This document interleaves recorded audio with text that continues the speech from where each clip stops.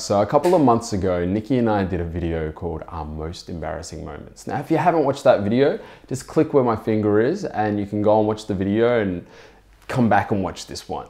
So my most embarrassing moment happened when I was filming a wedding, and it was during the bride and groom's first dance, and I slipped on some water that was on the dance floor and fell like smack bang on my face in front of about 300 people. Yesterday, some footage of that fall actually surfaced, and I thought sometimes you just have to be able to laugh at yourself. I'll share the video with you guys and you guys can have a laugh because it was kind of funny.